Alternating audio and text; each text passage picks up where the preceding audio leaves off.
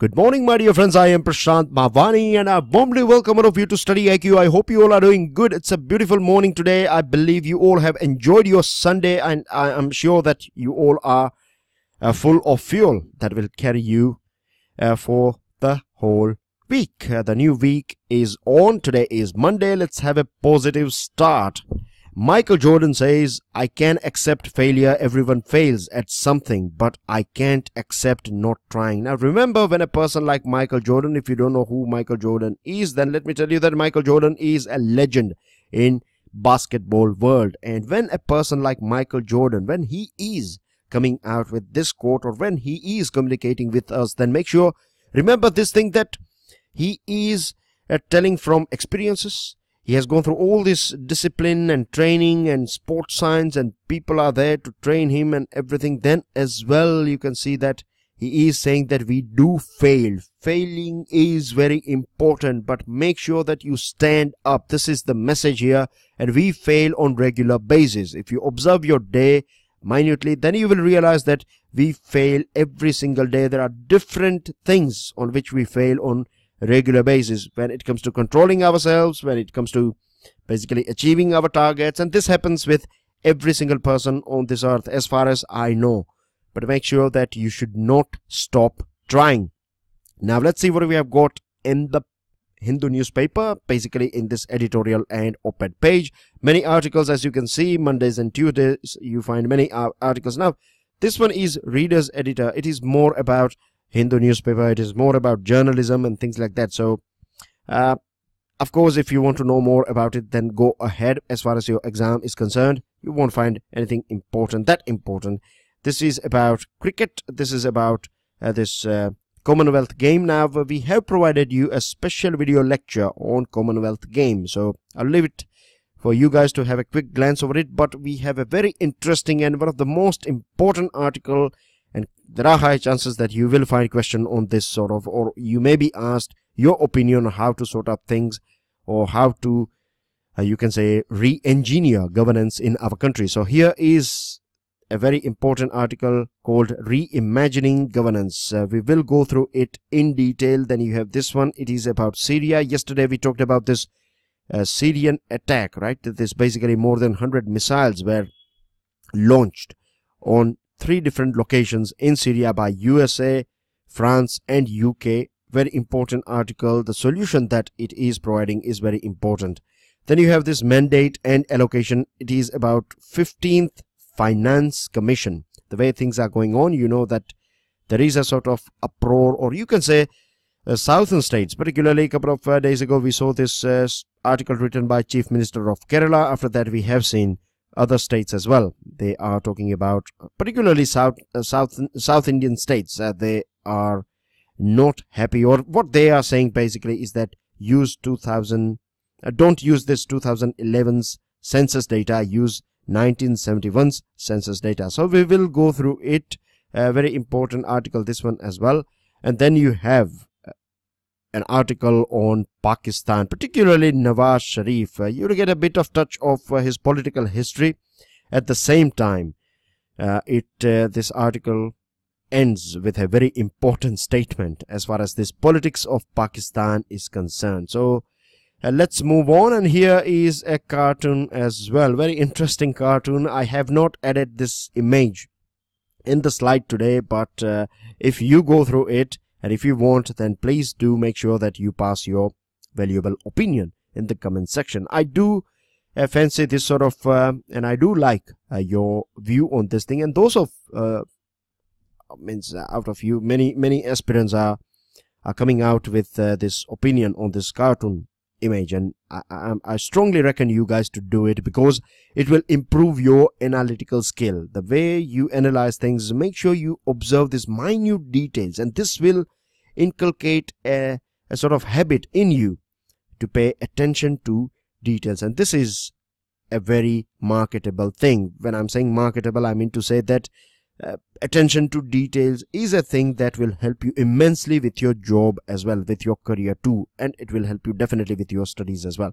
Now dear friends, if you want to download the PDF of this lecture, then this is my Facebook page here. This is my Twitter handle from where you can get it. And I have a good news for you. If you are new to this discussion, then StudyIQ provides pen drive and tablet courses for various different exams.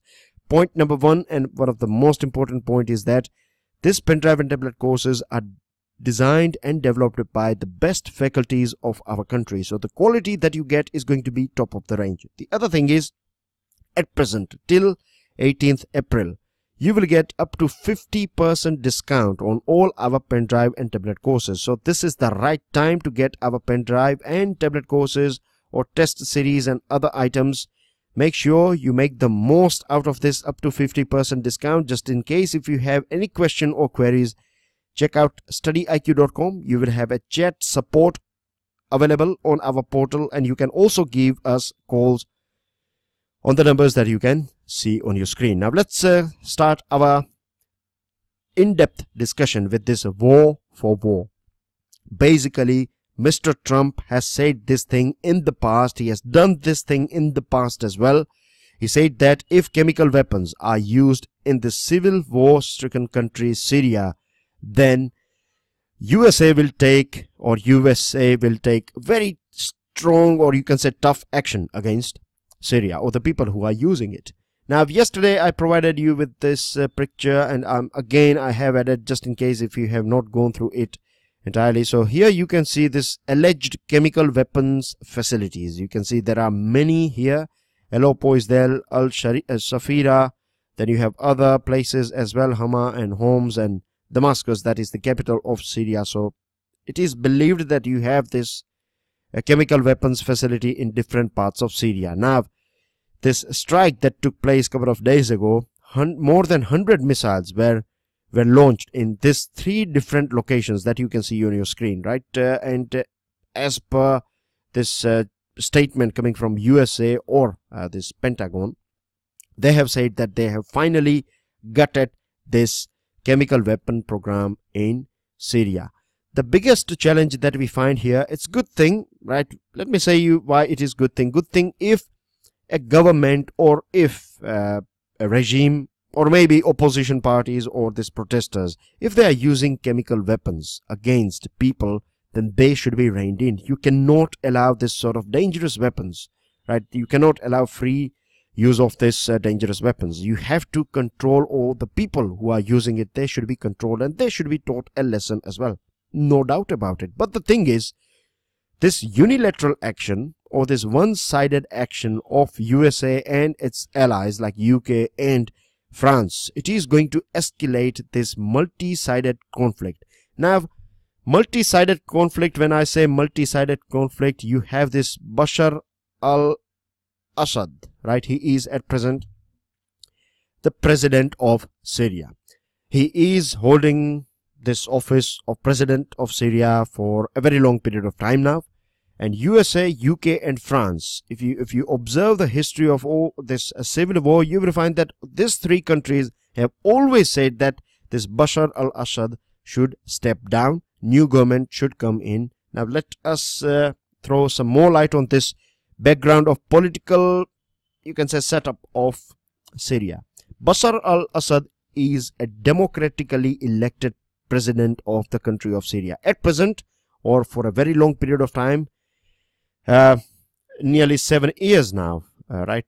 From last 7 years, this country is going from this civil war sort of situation, and nearly somewhere around 4 lakh plus people have died. Nearly 500,000 people have died because of this civil war. This is not a small amount. We are talking about 4 lakh plus people, and we have seen many sad pictures as well in the past in the media about this civil war that is going on in Syria.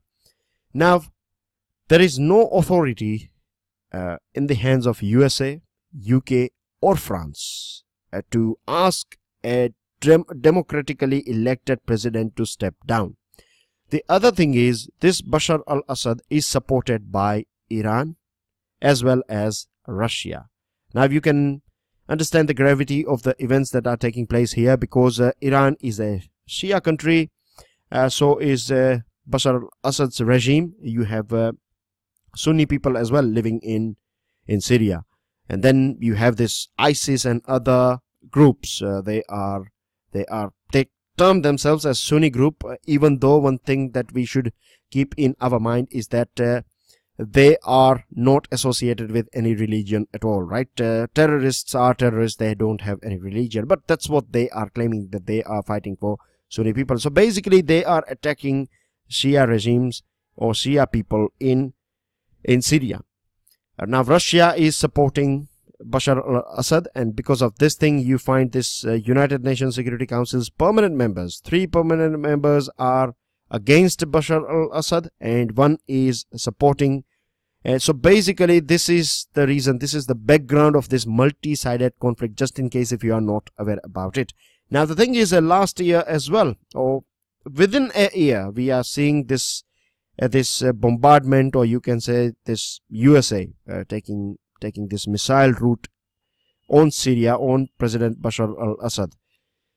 Last time they fired 59 cruise missile, and at that point of time they said that things were sorted out.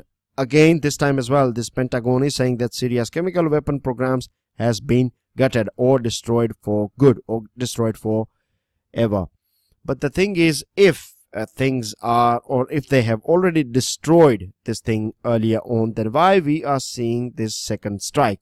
The other thing is the decision, or this you can say this stand or this action that was taken by USA and its allies. They have acted before this thorough investigation report from Organization of Prohibition of Chemical Weapons, OPCW. Very important. This is the logo or picture of this OPCW. It is an intergovernmental watchdog, right? Just keep this thing in mind. It is an watchdog, and basically it looks after this chemical weapons and other things. So before OPCW's thorough investigation report, these countries have taken an action, and this thing has raised a serious question as well. Now the thing is, they acted based on their intelligence agency's report. Last time as well we have talked about this thing when USA attacked this Iraq. At that point of time as well, this CIA and this MI6 of UK, they were saying that Saddam was having chemical weapons or this nuclear weapons and things like that, and he was associated with Al-Qaeda and other things.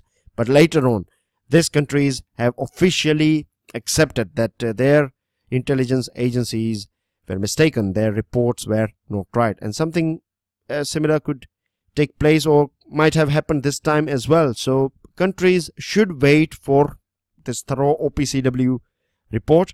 The other thing is, they have basically floated international law as well. Things should go ahead once they get this green signal from United Nations Security Council. If they are member of or permanent member of United Nations Security Councils, these 3 countries, that does not mean that they can take action without green signal or a firm decision by UNSC. But you know very well that you have Russia as well on board, so Russia will never allow this sort of attack. So this could be a reason as well. But here we have to keep this thing in our mind, that if at present, you know, you have these groups in Syria, they have weapons in their hands and they have access to weapons and other things. So at present, if you are asking this Bashar al-Assad's regime to come down, then what will happen is that those millions of people who are at present reasonably safe, they will become vulnerable as well.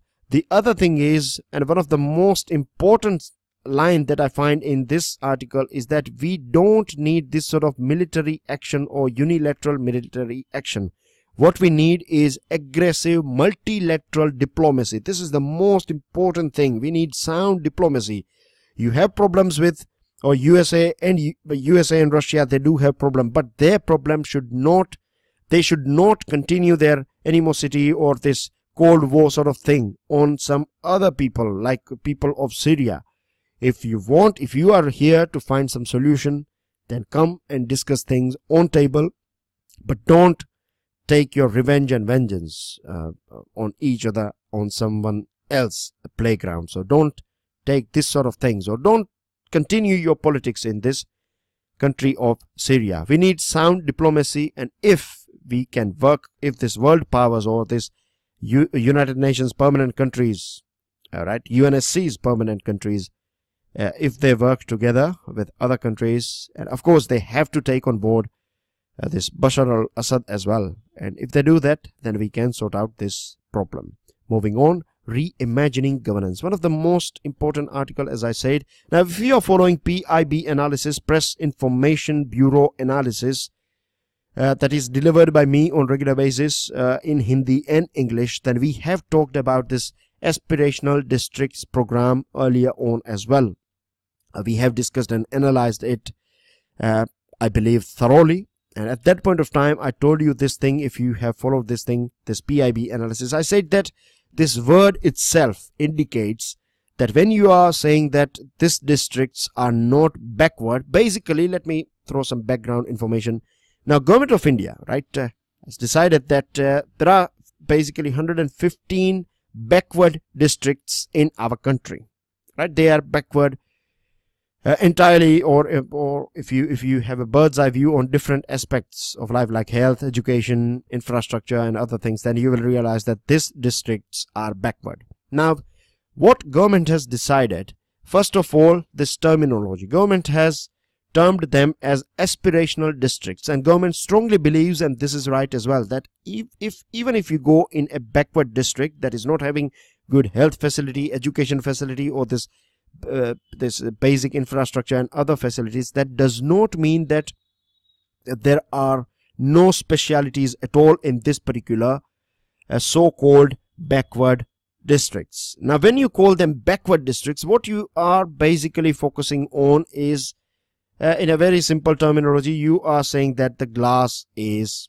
half empty, or the jar is half empty. Rather than that, when you say that, or when you are saying this or terming this districts as aspirational districts, what you are saying is you are sending the signal that the jar is half full. You know, the same thing, but it depends on how you are looking at it, and this is the thing that matters. It's your viewpoint. Here you have this line, I have added this one, this attitudes and narrative matter for outcomes. And this applies with your governance as well. This applies with your personal life as well. We do discuss this positive in our positive start. We do discuss this sort of things, isn't it? And this is a pure science as well. That if you are doing something, and if you believe, or if you tell yourself that no, this is not going to be right, then that will definitely not go right. But if you say positive words, even if things are a bit challenging, then the result will be different. So this is a very good thing that is done by government, that rather than terming them backward districts, government has termed it or them as aspirational districts program.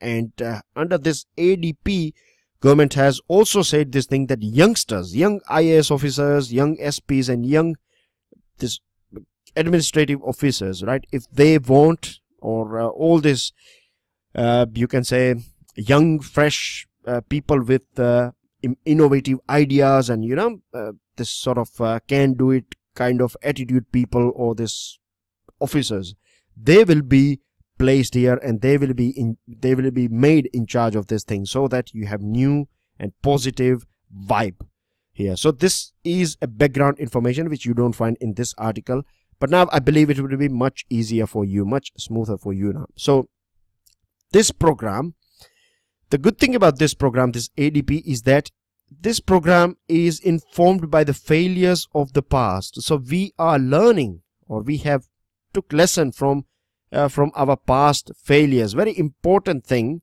very important change that will be applied on this program, that we have learned something from our past. The other thing is, this program is going to use this contemporary vision of how public services are best delivered to those who need the most, rather than focusing on the past thing. The other thing is the way things will be executed. Very important, and this example you can use in other questions, or other, you can say, sphere of our administration or governance. What government has decided under this ADP program is that you will have senior officials from union government, you will have officials from state government, and then you will Basically, everyone will come on board. They will be known as Prabhari officers. We'll talk about this thing as well, but you will have this 3 tiers. You will have union government, you will have state officials, and then you will have this district officials, or you can say grassroots level officials. And together they will work as a team. It's not like I'm your boss or you are my boss. No, they will work as a team. And this is the best thing that we find in this particular program. Now they are going to use this composite index. They are going to use most or the latest figures on health, education, basic infrastructure, socio-economic caste census, and rather than focusing on the gaps, they are going to focus on achievements, like what are the outcomes, how much we have achieved, and things like that. Another strange but very interesting and a good thing is that there is no financial or special financial package for this ADP, because the government believes, and this is right as well, that spend better than spend more. Just giving more money for this ADP is not going to sort out problem. There are many schemes that are run by central government, and they have this flexible spending component. So you can use, say, for money that is for education purpose for particular scheme, you can use it for other items as well, as far as it is falling in line with as far as it is for the development of your district, right? So this sort of flexibility is provided under many schemes, many central schemes, but so far we have not used it. We have never used it or never leveraged this flexibility, but now government is going to do it under this ADP. Now the 3 tier which tiers that I was talking about is this Prabhari, that is in charge officer from the center, Prabhari, that is again in charge officer from the state, and then you have this district administration. They will work as a team, and the reason why we need them as a team, and I have strong logical points as well here for you. First of all, see, if you want to implement something, then you would require this district administration. You cannot decide everything at top level and then you expect that this is central level, this is your state level, and this is your district level. You cannot expect that central government will take decisions and something it will dictate to state, and state will take its own decision using a bit from center and then asking the district or the local level to implement it. This is not how it will work on, and this thing has failed so far, right? So what we need a team, and district administration will implement all the things. State, say for example, just one example is here, if you have some shortage of teachers in one particular district or this ADP, then what state government can do when it is part of this ADP, state government can borrow teachers or can transfer teachers. If you have one district that is having excessive teachers, then this can be transferred to this aspirational district called Y. So this sort of decisions can be taken swiftly only when you have this Prabhari or in charge officer of state level. And say for example, if you are talking about financial inclusion of people in your district, then you would need nationalized banks, and for that you would need center. So this is a very good way of doing things, very smart idea you can say, and the spirit of cooperation needs to be supplemented by this culture of competition, and that's what they are going to do. They are going to create this competition by sharing this positive data. When I say positive, I don't mean to say that they are going to play around with the data, or they will add, or they will try to add scores in this data. No, they will, rather than showing that this state or this particular district is bad, what they will do is they will share their achievements, and this will create a sort of competition, hopefully. One more interesting change that we find is this ADP program has opened door for civil society as well. So corporate social responsibilities, many NGOs, they will become part of executing things. They will become part of decision making process, and this will basically add more boots on the ground, and you will have more heads to fight against some problems. Real-time data collection and sharing this real-time data so that we are targeting right people at the right time, and in this way this ADP is a big pilot project, and hopefully this will work, and the lessons that we will learn from this ADP can be implemented in other schemes as well. Now, another important article on Pakistan. If you observe this tenure of Nawaz Sharif, then what we find is that in 1999 he was overthrown by military dictator Pervez Musharraf. He was charged for this hijacking Pakistani airline. At that point of time, 14 years of jail and 2 crore rupees fine, and he was disqualified for 21 years. But back in 2007, he was back again, resurrected, and he came back in Pakistan. He was in exile, basically. He came back in Pakistan when Pervez Musharraf was the president. But at that point of time, in 2007, he was very weak. Pervez Musharraf was weak. At present, he is himself on exile, and he took part. Nawaz Sharif took part in election in 2013 and became prime minister for the 3rd time. Now, 4 years in his office, Supreme Court has disqualified it based on this Article 62(1)(f) of the Constitution of Pakistan. It is basically saying that you need to have a clean person, a right person, a sagacious person as a member of parliament, and Nawaz Sharif is not, as per the Supreme Court, because he was associated with a corruption case and things like that. So he's not basically honest as per Supreme Court. So he is disqualified for life. Now Nawaz Sharif is back again. When I say back again, he is conducting these rallies and these jalsas in different parts of the country, even in areas where he was not quite famous. He is doing these rallies and jalsas over there as well, like Khyber Pakhtunkhwa area and other places. So the bottom line here is that, see, he is one of the most successful, you can say, he has been more successful elected national leader since 1985, and if you compare his own term, then you will find that he has improved quite a lot. And as far as if we go back in the history, then as well, we have seen that he was banned for 14 years, but he was back in 2007. He's never been in jail. When I say never been in jail, I mean to say that he has not been in jail for this many years. He was in exile. So at present, right, he is back and he's doing all these rallies and other things. And this is the most important statement that I was talking about, that the only constant in Pakistani politics is that it is foolish to make predictions. Don't think that Nawaz Sharif is gone forever. He may come back after a couple of years. Anyways, his brother is going to take over. At present, it looks like that.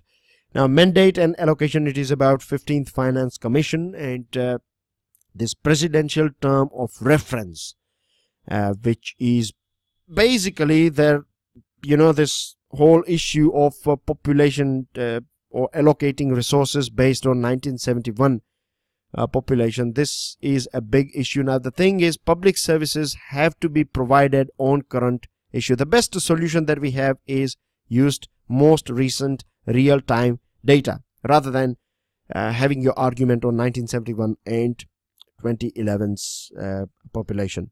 The other thing is the central government is basically nudging the commission, this 15th Finance Commission. It is saying that leave a larger fiscal space for implementing national development programs like New India 2022. So give more, or make sure that more money is there in the hands of central government. And when you do this sort of thing, when central government is nudging this commission by a president, then basically you are trying to intrude into this state subjects as well, and this is not right for federal structure. Now, the money that you are giving to state is not a money for charity, right? It is the right of the state to claim money. So this is the main theme of this big article that you find in today's Hindu, and performance must be built into the implementation of scheme and not into the tax devolution formula. This is the most important statement, that don't focus just on tax devolution. Focus on implementation, how we can improve implementation of scheme. There are many schemes out there. Money has not been utilized of the schemes, and you find crores and crores of rupees are just left in the bank, and we can apply this sort of this 3-tier system or this ADP program, we can learn something from this pilot project that is going on, and we can implement it in different parts and in different levels, and then we can improve this implementation of programs. So this is something that we have to learn, or the government should, state as well as central government should learn from. Moving on to important news item. Kathua outrage has united nation, has been said by Chief Minister of Mehbooba Mufti. This 2 BJP ministers' resignation has been accepted. A very sad news coming from again Surat. A mutilated body of 11-year-old girl with 86 injury marks, and it has been found that she was repeatedly sexually assaulted. So I feel so sad when I hear this sort of news. This indicates that it means just laws or this tough law and death penalty is not going to help us at all. If there are people who are pedophiles, then we need to identify them. If you see this sort of behavior, of course we have to be very careful. No innocent person should be termed like. But once someone is found of doing this sort of misbehavior or conducting this sort of horrific acts, then they should be named and shamed as well. In England, what they do is, if someone has been a pedophile, or if they have been, if they have passed a jail term for this sort of activities, of course not murders and rapes, but many times doing some sort of, touching small kids at a wrong place and things like that. If they go through this jail term, and when they come back, and if they are living in a particular society, then the whole society is informed about that particular person, that he is having this sort of history. And this will, it will basically create this awareness in our society. But here we don't have, and the sad thing is, many times we don't find this sort of cases, or they are registered by the people, because most of the time what we see is someone from within the extended family, someone who has this access to younger kids. They are the ones mostly who are indulging in this sort of activities. Moving on, red flags eases MHA official out.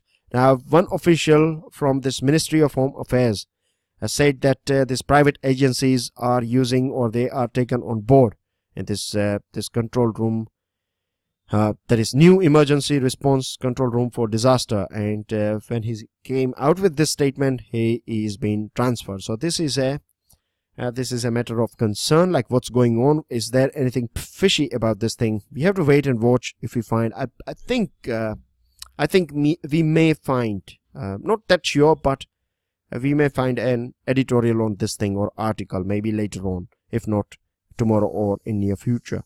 Then Pakistan denies pilgrims consular access. This is a violation of Vienna Convention, and it is also a clear, you can say, this diplomatic discourtesy that is performed by Pakistan. And Modi is going to visit Norway, and he's going to visit, I think he's going to visit Sweden, I beg your pardon, Sweden and UK. In UK, of course, he's going to attend this Commonwealth Heads of Government meeting, and he is also he will try to improve bilateral relations. It means we have wonderful bilateral and people-to-people contact between India and UK, but still we need to take it to next level. Then you have this post-Brexit era as well that is going to come. So things that we discussed this time will be important. Then we have this India to ally with China. We are going to stand by with China, or we are going to be a friend with China as far as this Asian Premium is concerned. Now, what is Asian Premium? This organization of petroleum exporting countries, they charge extra or higher price to countries like India and China, or countries from Asia. Some countries from Asia, they charge them higher prices of this oil that they sell us, and they are giving some sort of concession to countries like USA and other Western countries. So this is something that is unfair, isn't it? So we are going to take a stand on this Asian Premium. And that's everything in today's discussion, dear friends. These are your answers. I have two geographic based questions for you, and make sure you make the most out of this 50% discount. And if you have learned something from today's discussion, please don't forget to give us your like, subscribe to our channel, share this lecture with other people. I'll see you all soon. Jai Hind.